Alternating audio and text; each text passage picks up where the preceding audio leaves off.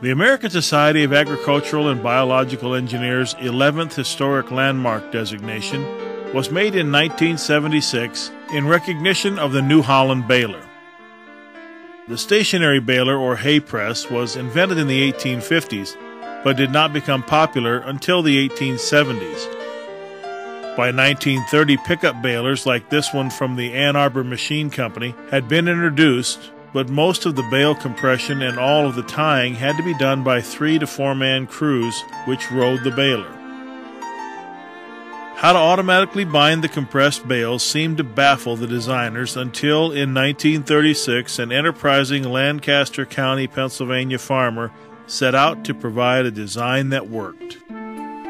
Using parts from other balers, a wood saw, grain combines and tractors, plus other parts he designed and constructed himself, he cobbled up a machine which was field-tested the next harvest season.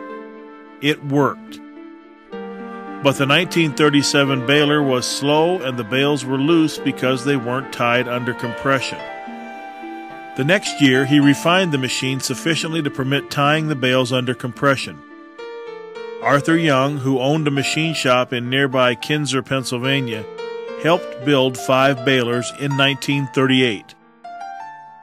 In 1940, an agreement was reached with the New Holland Machine Company to build the automatic baler at its New Holland, Pennsylvania plant. This product reestablished the company as a leader in agricultural equipment. The use of a pickup baler required no major changes as to farming practices or in other hay harvesting equipment, and because of its labor-saving features, was readily accepted by the majority of farmers.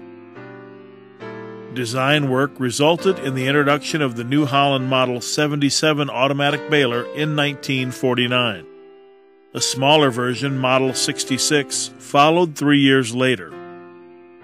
By the late 1960s, 80 to 85% of all forage harvested and stored as hay was harvested with pickup balers. By that time, there were 750,000 balers on U.S. farms. While the name of the Lancaster County farmer is known to some, it is not widely recognized, and that is according to his preference. As a loyal Mennonite, his faith precluded his achieving accolades or financial gain from his work.